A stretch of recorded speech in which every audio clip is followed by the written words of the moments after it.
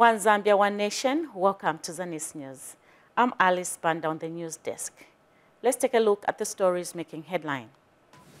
African countries urged to consider inclusive education. Women-led cooperatives empowered in Central Province. Government assures of availability of affordable maize. In sports news, Zambia means gold medal at the Judo Championship in Budapest. And now the news in detail. Minister of Technology and Science, Felix Mutati, has called on the African continent to consider inclusive education and skills development for learners. And Education Minister Douglas Yakalima says the government is on course with its education system. Kalan Muchima has more in this report. Sustainable Development Goal number 4 speaks to ensuring lifelong learning opportunities for all, from early childhood to adult education, ensuring equity, inclusion and gender equality, ensuring effective learning and the acquisition of relevant knowledge, skills and competences. This was also the theme for the 2024 African Union Heads of States and Government Summit in Ethiopia. The African Union is trying to push African governments towards accelerating efforts towards the attainment of SDG number 4 by 2030, after realizing that most countries in the region may not attain this goal. The Zambian government, through Technology and Science Minister Felix Mutati, says President Hakainde Hichilema's leadership has attached a lot of political will in the attainment of education and skills development. You need strong and sustainable political commitment. In the context of Zambia, we have demonstrated this commitment by the deployment of resources for skills and education. For example, 20% of our CDF has been dedicated to deal with access issues for our people. And since we took that decision, we have seen that the numbers have quadrupled. Education Minister Douglas Yakalima says Zambia is progressing well more than other African countries in the attainment of SDG number 4. Education and skills make a country, because we don't need to go and get artisans from Zimbabwe, because many of our artisans are coming from Zimbabwe. But now this is a deliberate way of a new government that children will have two pathways, career or skills. Courtesy of what we have learned also here, we could be above many of our neighbors. Many people used to say that, so where are you going to get money to invest into free education? Then he said, so how do you want the children to be? The two ministers were speaking in an interview with ZANIS on the sidelines of the summit, which has since come to a close. Kalan Muchima, reporting for ZANIS in Addis Ababa, Ethiopia. And in Northwestern Province, teachers' unions in Chavuma district of Northwestern Province have held the government for the recent recruitment of over 7,000 teachers. Speaking during a teacher orientation meeting for the new teachers, union leaders are confident that the recruitment will help in meeting the government's objectives of providing equal education to all Zambians. Here is a report. In a bid to provide effective quality education and reduce poverty levels, government has recruited 7,221 teachers under the 2023 recruitment exercise. This has excited Basic Education Teachers Union of Zambia in Chavuma district, who feel the new teachers will help government attain its goal. We are indeed grateful to the government, in particular His Excellency the President of the Republic of Zambia, Hakainde Hichilema, for this massive recruitment that he has done. We've never seen this in the history of Zambia. We are so happy because this shall go a long way to cushion the deficit that we had in these schools. Actually, more especially in rural areas, it is actually a good thing that this problem of teacher-pupil ratio, I'm sure that problem will never be there. It is done. And the National Union of Public-Private Educators of Zambia says the union values government partnership in delivering quality education and bettering working conditions. So in this vein, we are happy these teachers are receiving their appointment letters today, ready to go in the field and perhaps reduce the teacher pupil ratio. In the same vein, as a district, as a union leader, would want to urge government to look into the issue of upgrade. Most of the teachers that are here have attained higher qualifications, but they have still remained static in their previous salary scales. So we'll be very happy if these teachers are put in the right scale. Speaking at the same event, the Zambian National Union of Teachers says the recruitment is a remarkable one and will boost the teaching fraternity in the district and country at large. But first and foremost, I would like to thank and appreciate the head of state himself, Mr. Kande Chema, for massive recruitment in the Republic of Zambia. It is cardinal in the sense that most schools in rural areas, they don't have qualified teachers. So by sending teachers there, it is going to alleviate challenges that the community have. Josephine Banda reporting for ZANIS, Chavuma District in Northwestern Province. The Electoral Commission of Zambia, ECZ, Commissioner McDonald Chipenzi, has thanked all the stakeholders for their contributions towards the just-ended Kayoward by-elections in Mwansabombwe district of Luapula province. Mr. Chipenzi was speaking during a comprehensive review of the recently held local government by-elections won by the UPND. He said the election was credible and that no reports of violence were recorded, an indication that all stakeholders played their part. The commissioner further urged the people of Mwansabombwe district to get acquainted and understand the electoral process reforms as they continue to work for the people of Zambia. He said ECZ is committed to transparency and accountability and that soon will embark on the review process to assess the efficacy and integrity of the electoral process. Mr. Chipenzi said the ECZ acknowledges the commendable voter turnout witnessed during the local government elections, reflecting the citizens' active engagement in the democratic process. 9% of these elections have been held properly and successfully. Returning officer, you did your job. Assistant returning officers, here, presiding officer, you did your job. I leave you these words of encouragement. Continue. Accusations will come. Accusations will come. Anyone who goes out in the bush to hunt, if you listen to the sounds of frogs, birds, and whatever, you will not even accomplish your job. You will run out. You will run out. Those are normal things in a jungle. Election is a jungle. With so many sounds here and there, focus on your work. The media colleagues, understand that I'm also a journalist. You've done a good job. I was just watching the clip that you said, Mr. Brilliantly packaged. It was well done, and congratulations. Gift Banji reports that Singani Ward Councillor Flannery Masika has been elected as Deputy Mayor for Choma Council. This follows the expiry of tenure of office for the immediate past Deputy Mayor, Councillor Brighton Monsaka of Mbabala Ward, who had served for 2.5 years from August 2021. Councillor Masika was declared duly elected by the returning officer, who is also Choma Municipal Council Town Clerk, Davis Musenge, after he poured 19 votes against Momba Ward Councillor Albert Mangala, who got 11 votes. A total of 31 votes were cast and 1 vote was rejected. Choma Municipal Council has elected Flannery Masika with 19 votes as its deputy mayor after beating his opponent, Albert Mangala, who got 11 votes from 30 valid votes, while 1 ballot was rejected from 31 total votes casted.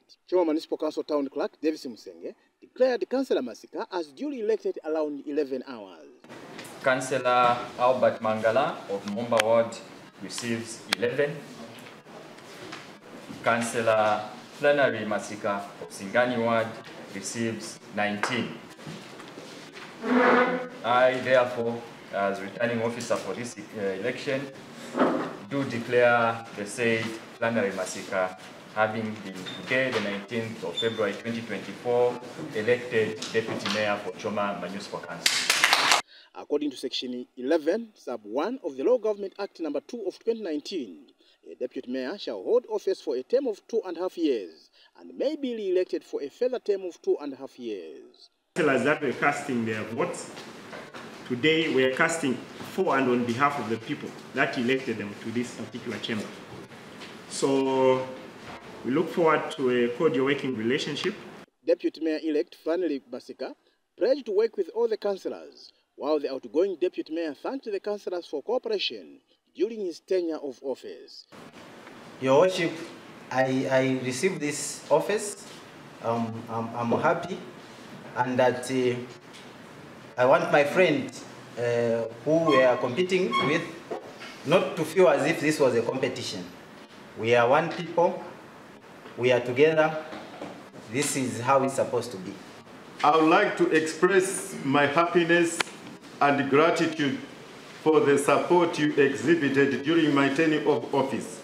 Banji, ZANIS in Choma, Southern Province. We take our first break. More stories still to come. Stay tuned. Kolera wapa msongo muka. Kolera wapa msongo wa kuichisa. Mutu alina msongo wa kolera echikuichisa ngachikuma na kusaza nawa. Bize vipi mwaichisa mutu na vipoya meya nge msoji wa loso.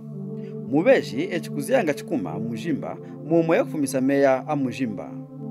Mubeji nawa na hase kufa mujiwola li 12 hours ngeka wechi kumuhana vitumbo vya kumuka wa shiko.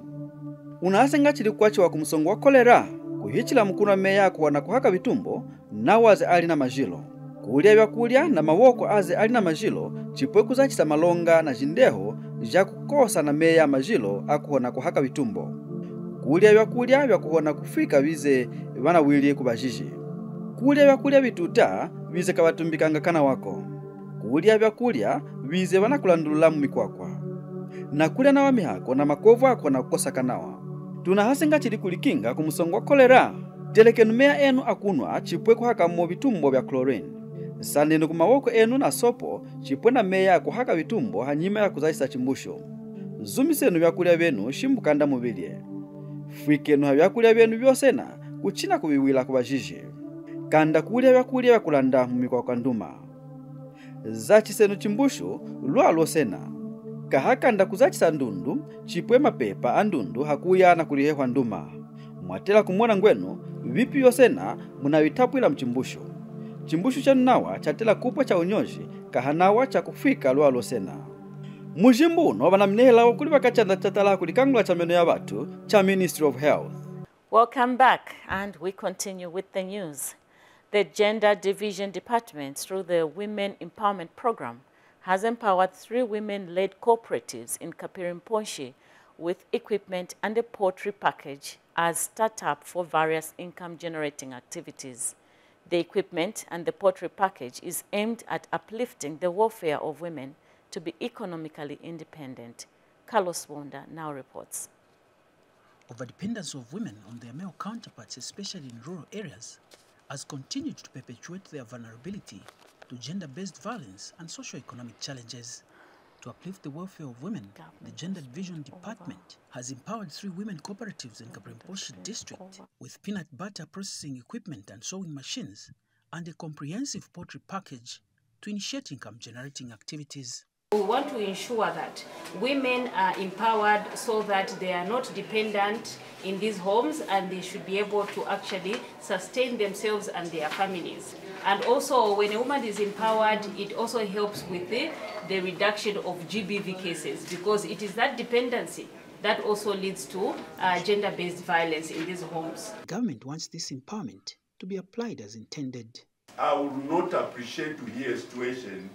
No, we put the machines in that hut which is not properly secured. tomorrow you bring a report to say it is stolen. No, the chicks where we put them, it was leaking. And we get reports that all of them died. Beneficiary cooperatives have commended government for interventions to ensure women are not left behind in the country's development agenda. Many of us have lower levels of education in rural areas that you can be looking for employment. But with such empowerment, I think the government has created jobs for us. Carlos Mundazanis, Kaprimposhi. Now, government has spent over 7 million kwacha to construct 6 maternity annexes using the Constituency Development Fund in Mapatizia constituency of Zimba district in Southern Province. Zimba Town Council Secretary Christopher Siasinyanga explained that out of the 6, 3 have been completed, while the other 3 are still under construction. More in this report. The presidential directive to construct maternity annexes at health facilities is yielding positive results in Zimba district.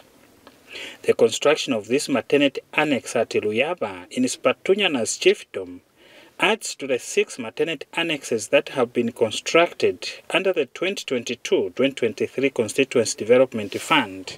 The construction of maternity annex. We have done 3 in the 2022 funding, as well as we are doing about 3 as well in the 2023, or which we did in the 2023. We have done 3 of them. So in total, they are about 6, at a cost of about 7 million. We used to see development in other big towns, you know, in Lusaka, and you think, but when are they going to remember us? But this time, government has remembered everyone equitably, and Mapatizia is one of those constituencies which are really grateful and benefiting. The construction of Luyaba Maternity Annex, being constructed by Protechno Engineering, is advancing well. Within a period of 3 weeks and some days, we've been able to reach the ring beam. Then we'll finish it probably by the end of month, and we should be done with it. The period is 3 months. Chief Spatunyana, through his representative, have expressed happiness with a number of CDF-financed projects in his chiefdom. We have a lot of projects in the district, especially in the chiefdom. The schools, the clinics, in other areas, like when you talk of Siamono, there is even power there. For the first time, children are able to start because of CDF. Surely, the construction of 6 maternity annexes in Mapatizia constituency will reduce on distances covered by women to access maternity health care. Costa Kimdenda, ZANIS, in Zimba district, Southern Province. A 33-year-old woman of Lusaka living with disability has employed both women and girls living with disability to take advantage of empowerment programs given by the government. Lundu Mwanakasale, a mother of 1, said she has benefited from Citizens Economic Empowerment Commission empowerment fund that has boosted her baking business. Speaking with ZANIS in an interview ahead of the International Women's Day celebration, which falls on 8th March every year, Ms. Mwanakasale said women and girls who have failed to complete their tertiary education should identify some business skills and access the empowerment funds. Ms. Mwanakasale added that with her baking business, she's able to generate a monthly income of over 5,000 kwacha. She said the government should continue addressing challenges faced by people living with disability through various empowerment programs. Ms. Mwanakasale, who is a primary school teacher by profession and currently pursuing her Bachelor's of Arts in Education, noted that disability is not inability and further urged women living with disabilities to set their goals.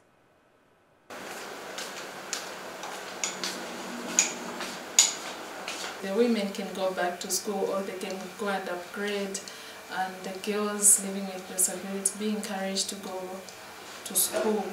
And those that are able to do business get some empowerment, do better in what they are able to do. We take another break, and Join us for more stories when we return. Bushe cholera chinshi.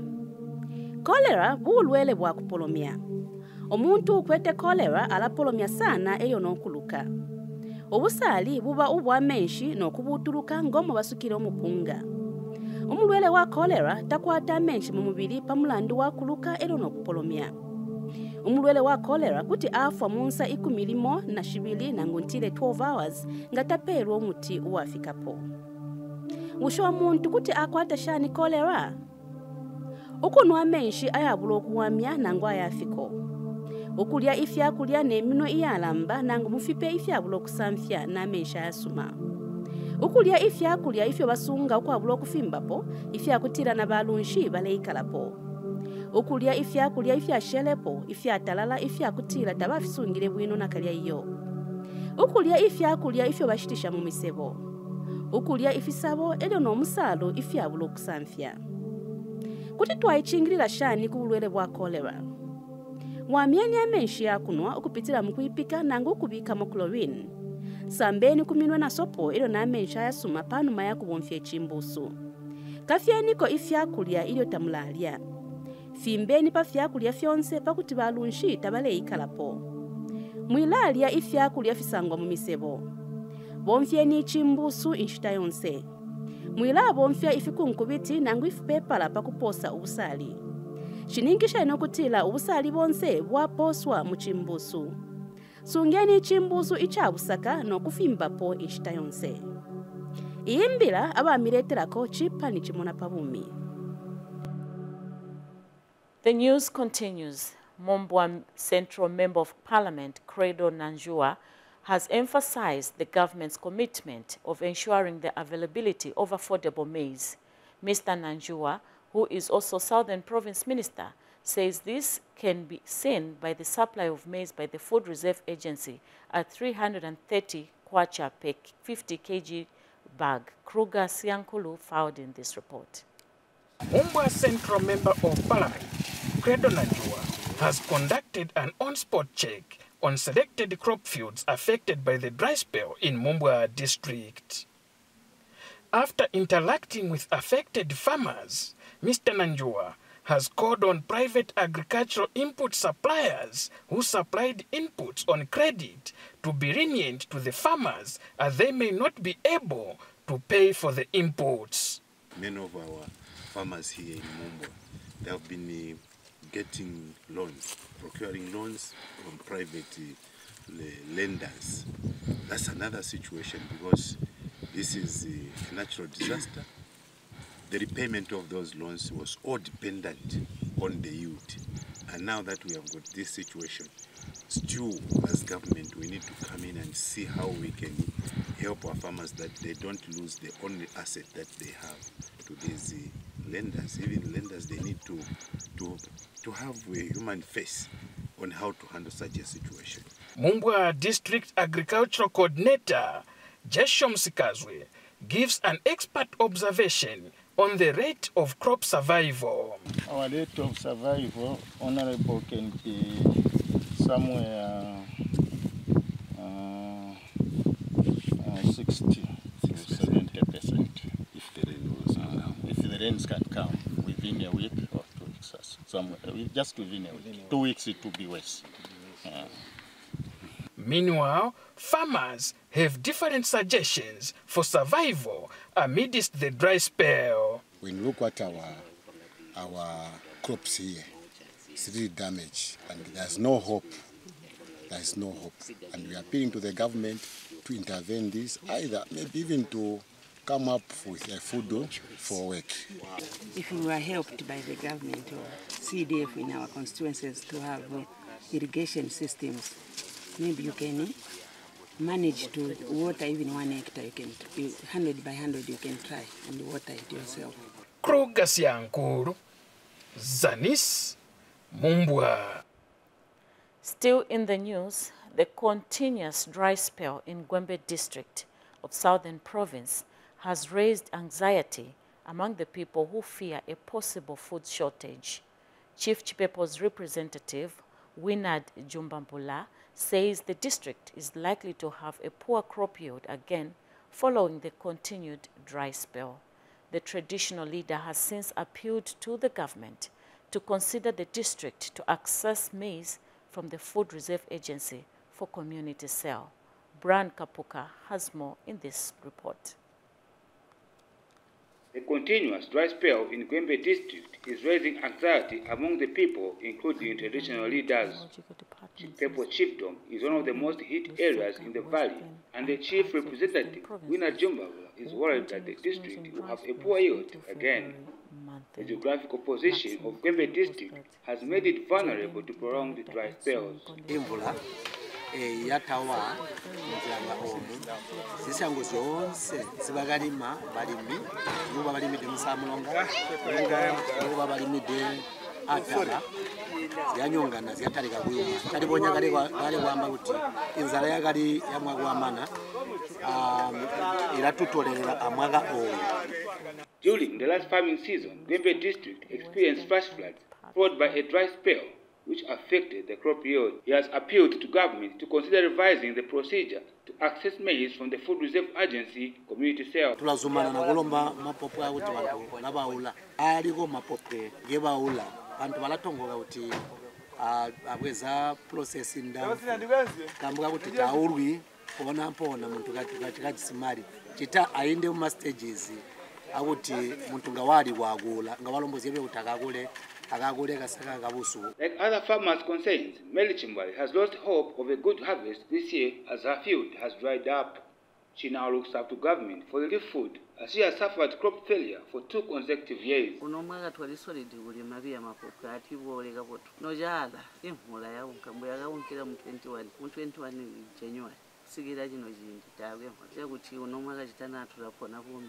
Yagulia wina yagulia jiritu shopping amwagari yagarunkide mbena jino jiri twatira bora rimwe yankira rimwe yawuti twajane yagulia yarota tutisiga ine uno mwaga jawe dari mwese turomba ko huno mendiriya na ira tuyera muzezo na mara gura na chihore chenejo kunga biyo cyo batuyera kutu kambo ino uti baturange biyombo kubeto buya bumonda nishituramana kupa. Brand Kapuka reporting in Gwembe district, Southern Province. And the Zambia Meteorological Department, ZMD, says southern, Lusaka, western, and parts of eastern provinces will continue experiencing dry spells until February month end. Lakson Makoza reports that ZMD Director Edson Nkonde says the affected areas are likely to receive rains but won't be sufficient to improve the soil moisture. Department ZMD says southern Lusaka, western and parts of eastern provinces will continue to experience rainfall deficit till the end of February this month. Making a weather-focused presentation during the ZANIS Zambia Today weekly program in Lusaka, ZMD Director Edson Nkonde indicated that the dry spell will continue. Mr. Nkonde added that there is a likelihood of rainfall activities, but not sufficient to wipe out the rainfall deficit experienced in the affected areas.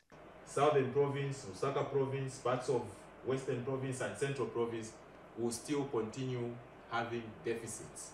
There may be some rains improvement in terms as we go towards the end of the season into March, but we are anticipating that that will not be significant to wipe off the deficits that we have incurred so far.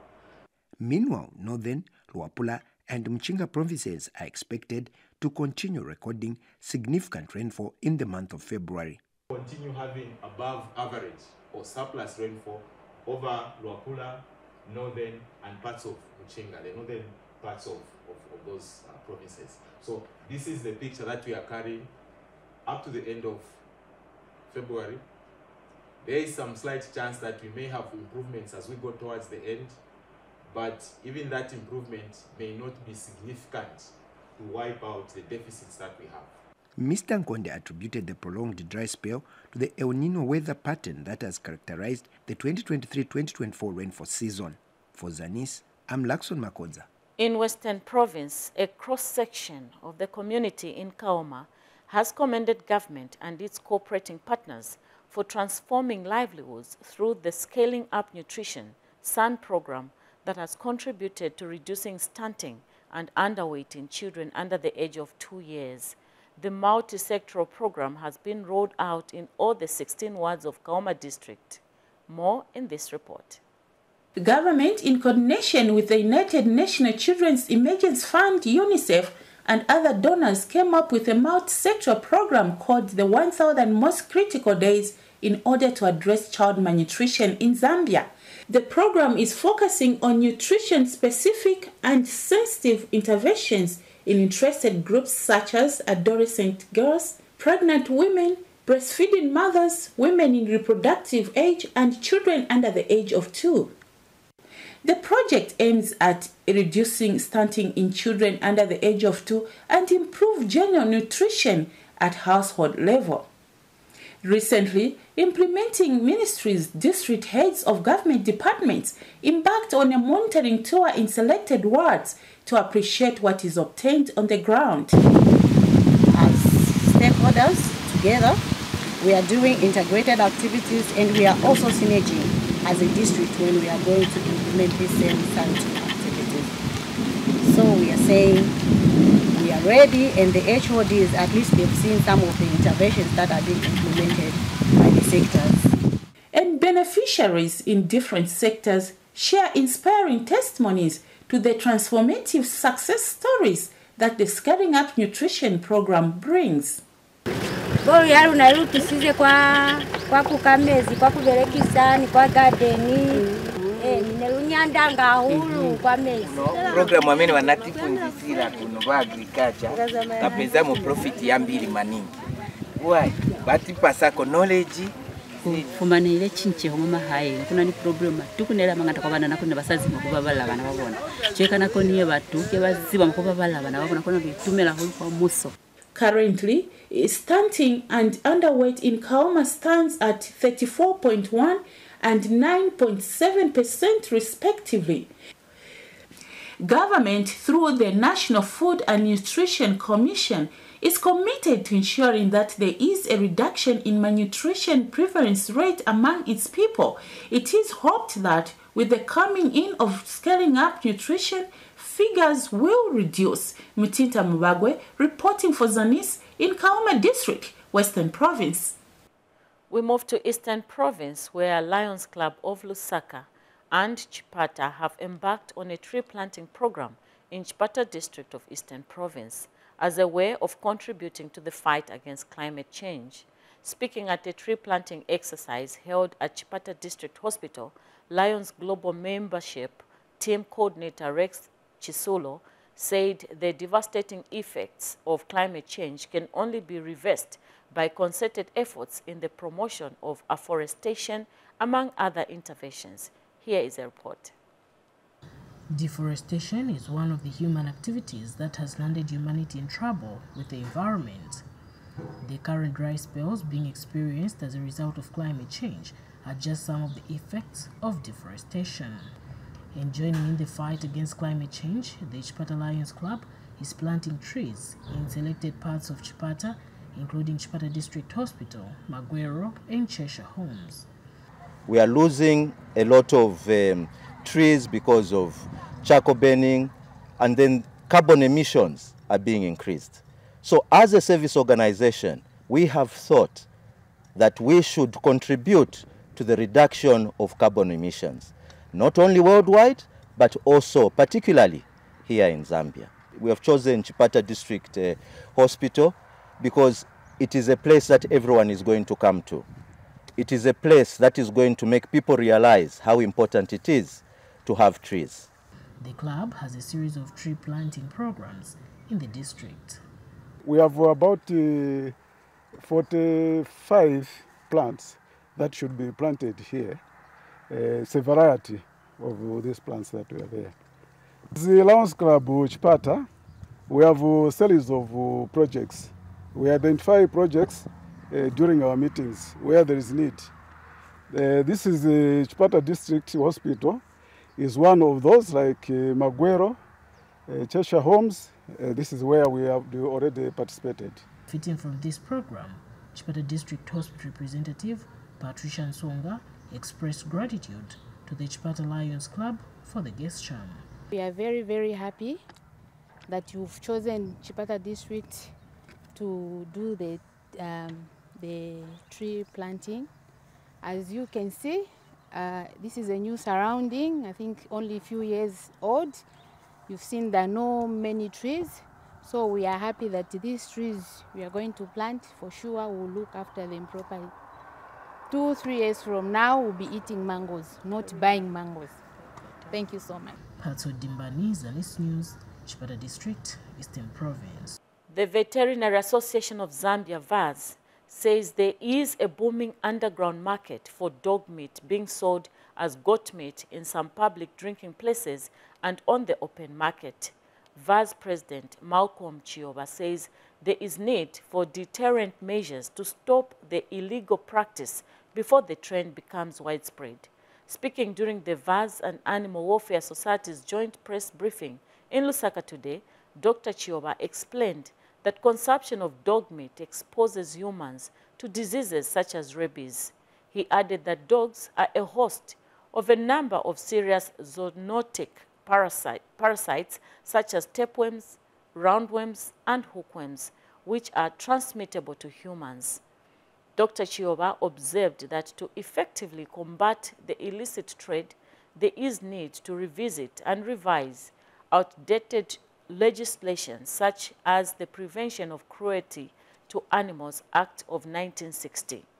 And Animal Welfare Society Vice Chairperson Sheila Oparacha disclosed that the society has evidence that in July 2022, a truck carrying 69 dogs was stopped at a police checkpoint in Mkushi en route to Kasumbalesa. We need to be cognizant as a country that we might be having a thriving underground market for dog meat, especially being sold as goat meat, to unsuspecting customers at public drinking places, and the further possibility of such meat being sold on open markets as well.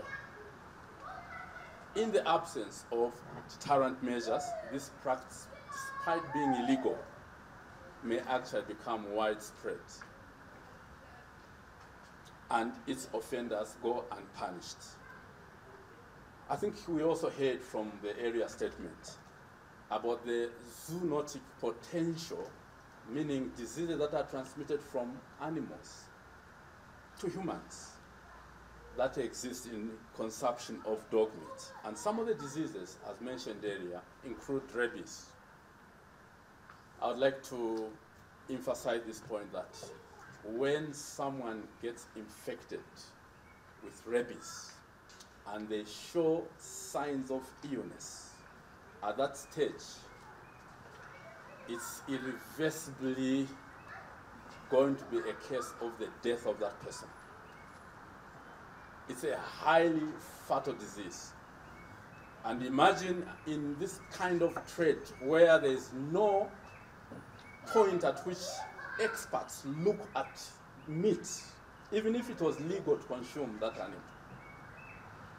There is no point at which experts will do ante-mortem examination, like I said. So it means the risk is very high of getting such diseases. Not only rabies is transmitted from, dogs. There are other zoonotic diseases such as Trichinella, Cryptosporidium, roundworms, hookworms, tapeworms, and other skin parasites such as mange. To show us that this meat trade is taking place. This is evidence that has been collected by the animal welfare organizations. We'll start way back in July 2022, when a truck carrying 29 dogs was intercepted at the police checkpoint in Mukushi, en route to Kasumbalesa, where sadly only 19 dogs survived. 2 individuals were convicted of illegal animal movement and cruelty, with allegations that the dogs were purchased from villagers in Luapula province. November 2022, another incident involving a truck transporting 21 mostly purebred dogs intercepted at Kasumbalesa border. Suspected of selling the dogs for security companies. The dogs were confiscated from the alleged owner and rehomed at the Kitwa Animal Welfare Society. And in sports news, Zambia judo athlete Simon Zulu has won a gold medal at the Hungarian International Judo Championship in Budapest. Zulu defeated James Zara of Malta to secure Zambia's top spot on the podium on Friday, 17, 2024. The competition hosted 13 countries, including Zambia, Malta, Romania, Madagascar, Burkina Faso, Ukraine, Korea, Lebanon, Chile, and Australia, Guinea, Cuba, and host Hungary. Zulu is based in Hungary, training at the IJF Training Center in Budapest as he prepares for the Paris 2024 Olympic Games slated for August. And National Sports Council of Zambia Secretary General Raphael Mulenga has applauded Simon Zulu's exceptional achievement and wishes him continued success as he prepares to represent Zambia at the Olympics. As we end the news, a recap of stories that made headlines. African countries urged to consider inclusive education. Women-led cooperatives empowered in Central Province. Government assures of availability of affordable maize.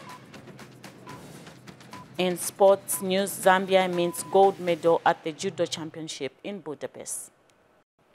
On that note, we end ZANIS News. On behalf of the entire ZANIS production team, I'm Alice Banda saying goodbye and God bless you.